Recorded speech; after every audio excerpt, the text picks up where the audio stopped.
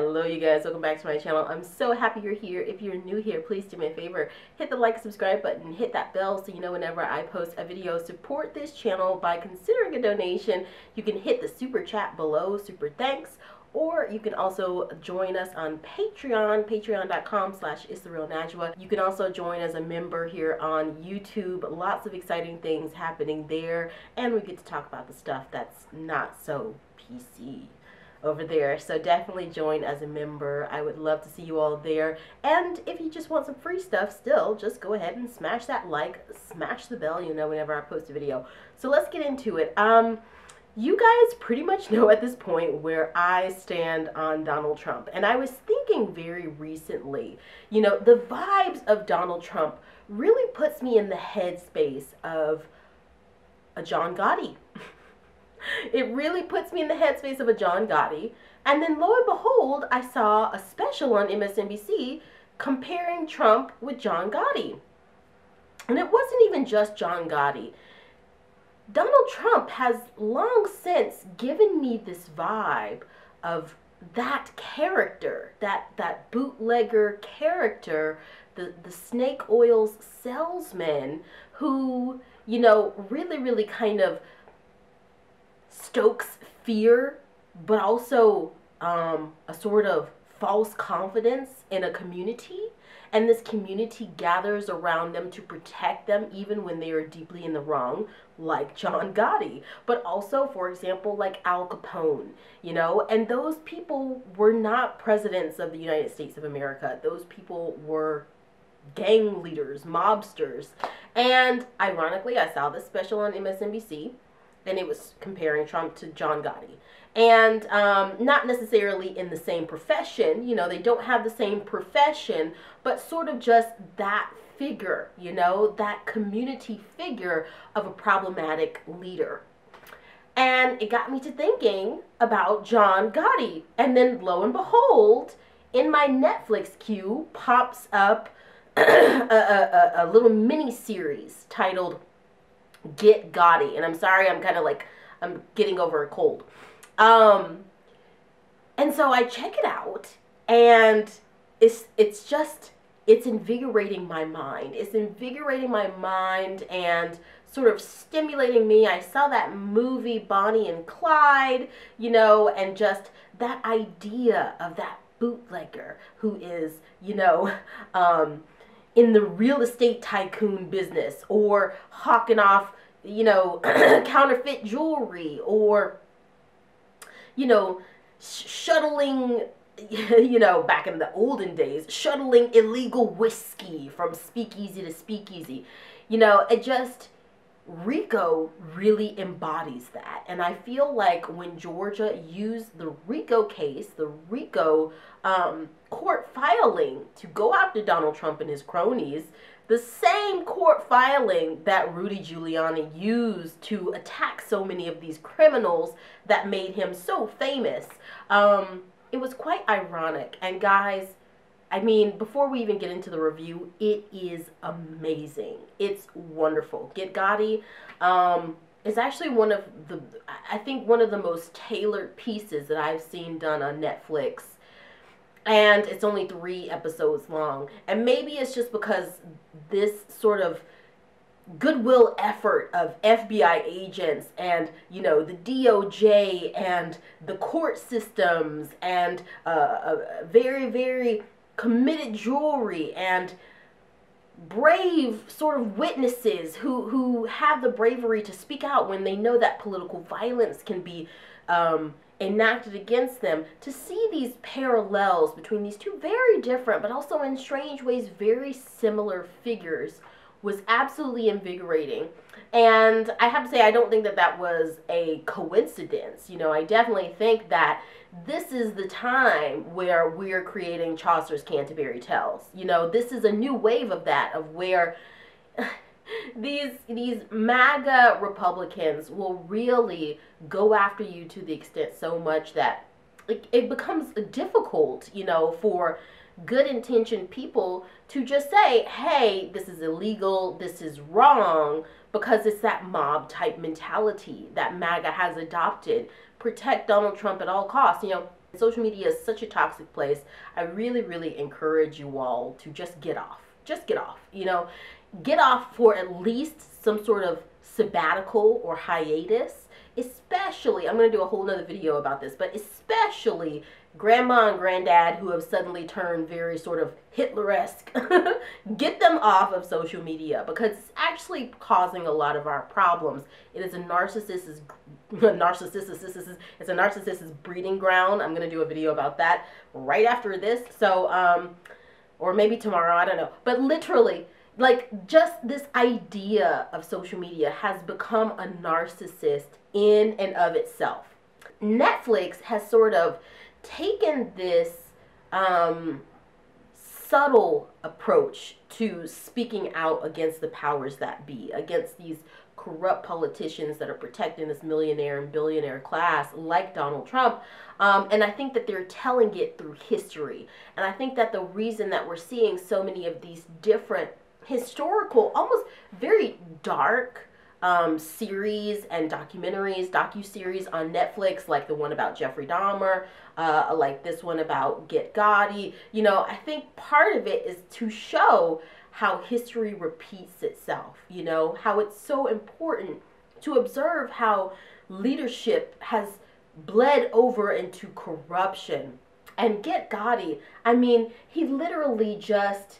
He is a 1980s version of Donald Trump. By the way, the soundtrack is absolutely amazing. The visual effects on the show is amazing. And I get the sense that Netflix doesn't put money behind licensed music, you know, and licensed footage, really, unless it's like really, really important. So the fact that they did that with this one, I think it really speaks to it, you know. Otherwise, I feel like they often use kind of generic type music. They use generic type footage, which I'm like, dude, Netflix, please just do more quality than quantity and bring some of our favorite shows back instead of like flipping out stuff every 2 seconds. But still, they also do put out these kind of golden gems every once in a while. Like my husband and I are watching One Piece, and that's really awesome on there too. Anyway, Get Gotti basically chronicles how the DOJ is going after Gotti with this RICO charge, and they are doing everything that they can, being as creative as possible to get the evidence on this man that they need, because so many people are intimidated into silence by him. He definitely unalived at least 5 people, you know, and maybe Donald Trump hasn't unalived someone with his bare hands. We don't know that Gotti did. We don't know that Teflon Don did, but he certainly kind of had people to do it. And Donald Trump, even though it's not the same thing, he has that mob boss exterior. People, if you don't vote blue in 2024, we're absolutely screwed over. I found this article. It talks about 7 things that are revealed through Netflix's Get Gotti. And I wanted to kind of talk with you through it, because for a new generation, I think these mob stories, you know, I definitely saw Goodfellas a long time ago. It's one of those movies like The Godfather that my brothers loved and my dad loves. But at the same time, my brothers and my dad, they're people who are very, very honor driven. They're very, very much rooted into their belief systems. But you see a lot of young men out there who are actually taking this mob boss mentality that they see on TV, that they see in video games. Great, it's entertainment, you know. That doesn't mean that you need to carry it over into your own life. But we see from the guy that lives in his mom's basement translating that type of stuff he's looking at on TV and in his video games into trolling on social media, all the way up to people like, you know, the indicted former president who is adopting similar mob boss type tactics. So I feel like this really, really points to how, you know, even up to the biggest level, that politician, that public figure who maybe is engaging in some really, really crazy stuff. I mean, crazy stuff like unaliving people, like having other people unalive people, like intimidation and, you know, like when we get to this point, we're coming back to, we're regressing, you know, and I think that the show really highlights how it highlights something that is highlighted in, it's not the Netflix documentary about Jeffrey Dahmer, but it's another documentary about Jeffrey Dahmer where it really paints the picture that it was easy for him to get away with a lot of this stuff in the 80s because New York City in the 80s was, I mean, New York City in the 80s was, everybody was trying to capitalize off of crime. They knew that they could do it, they could get away with it. And look at New York City now. I feel like, honestly, in the early 2000s and then the early 2010s, especially after 9/11, New York City suddenly became something that wasn't recognizable to what we saw in the 80s, what we saw in the movies in the 80s, for those of us who were quite young at that time. It was clean, it was safe, you know, but then we had this crazy orange elephant to come into the picture, and stochastic terrorism, xenophobia, hate speech, Islamophobia, transphobia, not wanting women to have autonomy over their own bodies, that all became normalized. And what do you know? Crime shot up. Hate crimes shot up. Domestic terrorism shot up. And so I think it took a while for sort of and I'm going to get to the points in a second, but I kind of have to put this together for you. It took a while, I feel like, for the Justice Department and sort of the New York decision makers about the infrastructure of New York, about the safety and the protection of New York, the security of New York. I feel like it took those entities, that combined entity of those sort of protective, economic, financial security forces, it took a while for them to figure out that John Gotti, this one single man, you know, and all of his cronies were really, really destabilizing New York. You know, and his little operation out of Queens was truly destabilizing New York, and New York is one of America's biggest economies. So if you're destabilizing New York City, you're destabilizing, you know, the profitability, the well-being, you know, sort of the precedent set across the whole country in a way. And so, I feel like a light bulb went off at some point with the FBI, with the DOJ, with stock market, with the real estate,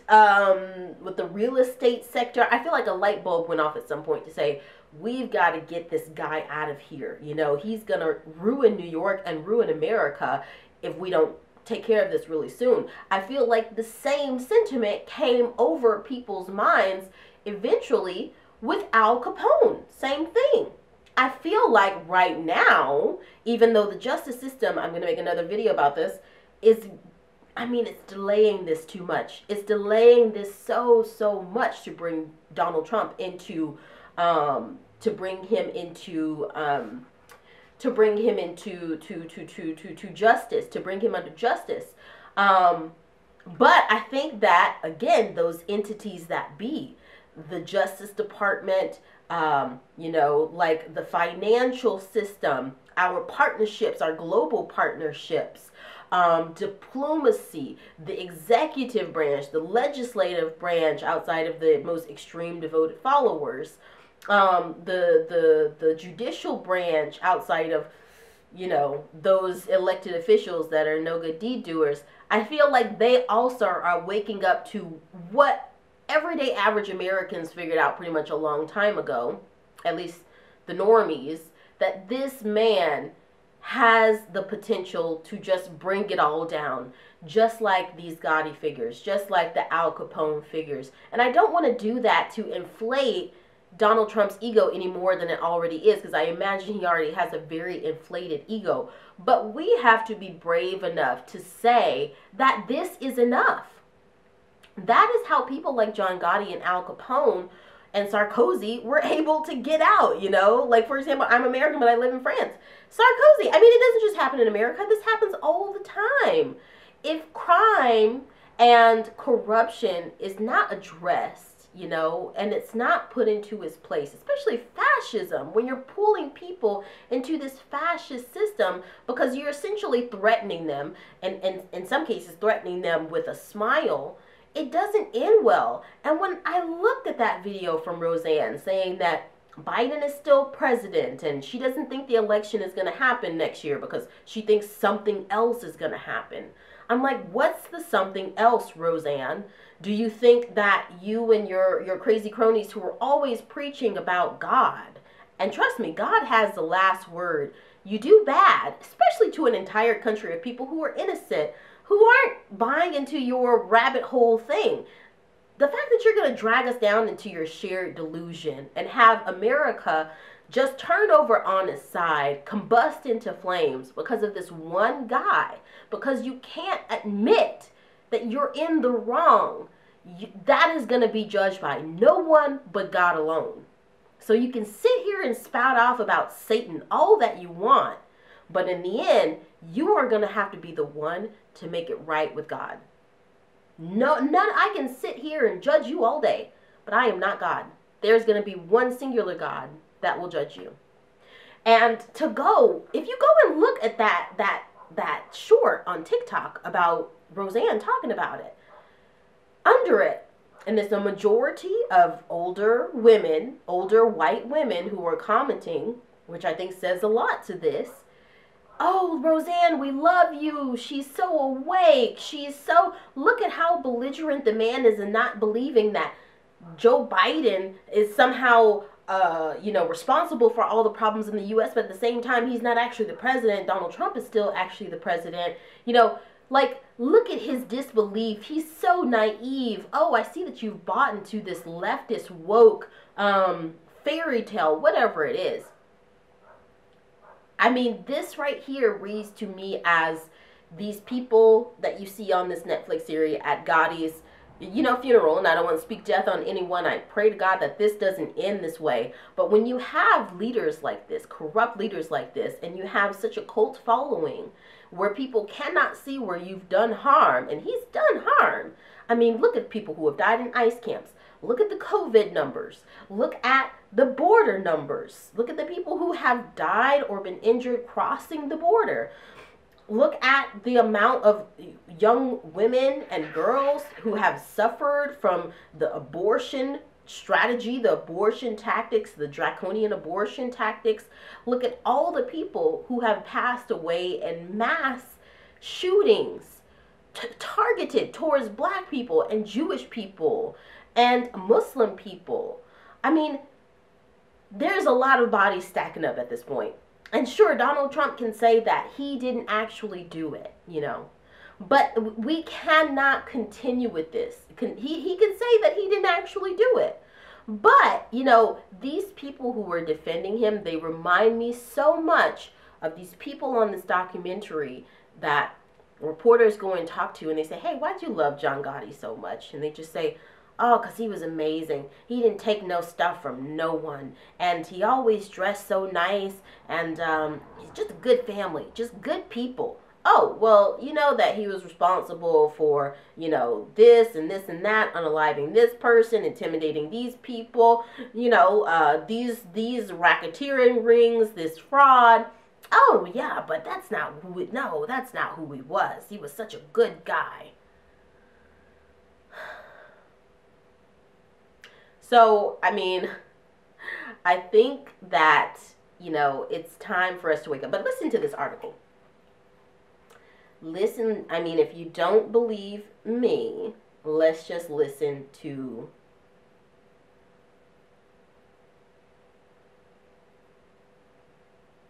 the article. So, this is from Screen Rant. I love this website. It says the biggest reveals in Netflix's John Gotti crime. Okay? And this is by Holly McFarlane. Wow, like Seth MacFarlane. Holly McFarlane. It says it was published 5 days ago. So it says Netflix's Netflix's Get Gotti provides insight into John Gotti's crime family. but there are also some big bombshells revealed in the documentary series. The Netflix documentary Get Gotti reveals new insight into the seedy world of organized crime and John Gotti's rise to power, thanks to first-hand accounts from key figures. Okay, yes, there's lots of accounts from key figures, and it's actually really, really well made. And I was so proud that people would come out and admit that they had made mistakes, that supporting this lifestyle was a mistake. They had enough scruples to say this man was wrong. And everybody in Maga is capable of that. You know, I know that there's something deep down in the backbone of them that probably says, you know what, this is wrong. Unless they're just psychopaths. I mean, I don't mean that in a bad way, but psychopaths, you have no control over them. But as far as the people who actually do believe in God, the people who actually do want to do good, I think that they're misguided, but I think that they're afraid. You know, I really truly do. I think that they're afraid to admit that this is not a good person. It says the FBI and the OCTF were aware of Gotti's involvement in unalivings, but couldn't prove it due to lack of evidence and threats faced by informants. Now think of how many times on so-called Truth Social where people who try to come after that person are constantly shut down, are constantly, I mean, looking at how Gotti's attorneys, for example, worked overtime to try and shut down, you know, the jury. I think of this point in the series where they talk about one of Gotti's lawyers says, you know, if you take a rancid soup, no matter how long you cook it, it's still going to be rancid, it's still going to be poisonous, it's still going to be rotten, you know, this rotten soup. I think that was the word they used, rotten soup. And I see those parallels, you know, make attorneys get attorneys. Just be as aggressive as possible. Just deny, lie, deny, and act like nothing happened. John Gotti walked up into these court hearings in the most beautiful suits, extremely confident. Not one, you know, bead of sweat coming down his forehead, looking so chill and calm. You know, when they listen to these wiretappings of John Gotti, you know, there is just him going on and on and on and on. They know something is wrong when they don't hear his voice because he never stops talking. The hallmarks of narcissism. You know, it's like the FBI and the DOJ, they worked hard. They worked overtime to get this man. And it's like, you got to give them their props. They were creative, honey. It says the FBI and the OCTF were aware of Gotti's involvement in unalivings, but couldn't prove it due to the lack of evidence and threats faced by informants. And lastly, it says in these bullet points, Gotti broke mob rules by orchestrating the unaliving of Paul Castellano, which was a big one in Gotti's case, violating the mafia's protocol, which showed his boldness and disregard for tradition. And towards the very end, many of his confidants also think that this is going to be his downfall. How inclined he is towards the media attention and the camera. It's like, no, that's not what mob bosses do. You're going to have to tone that down, buddy. So it says the Netflix documentary Get Gotti reveals several fascinating facts about the seedy world of organized crime and Gotti in particular. So 7 is the FBI and OCTF knew John Gotti was involved in Paul Castellano's unaliving early, but couldn't prove it. Number 6, John Gotti reached celebrity status as the Dapper Don because of the way that he dressed. Again, this is someone who actually was enjoying the attention he was getting as a quote-unquote mob boss around town, the reputation of being a mob boss. He was excited about that, and the mob is supposed to be like, dude, they're supposed to be understated, so that just doesn't work. He was like excited about being covered on news of getting away with crime, you know, thinking that he would never ever face retribution. He would never face justice. It says number 5, John Gotti broke mob rules with his crimes. Yes. So don't you find it absolutely fascinating that even in the mob there are rules? And there were some rules that, like, you don't deal drugs, for example, in the mob.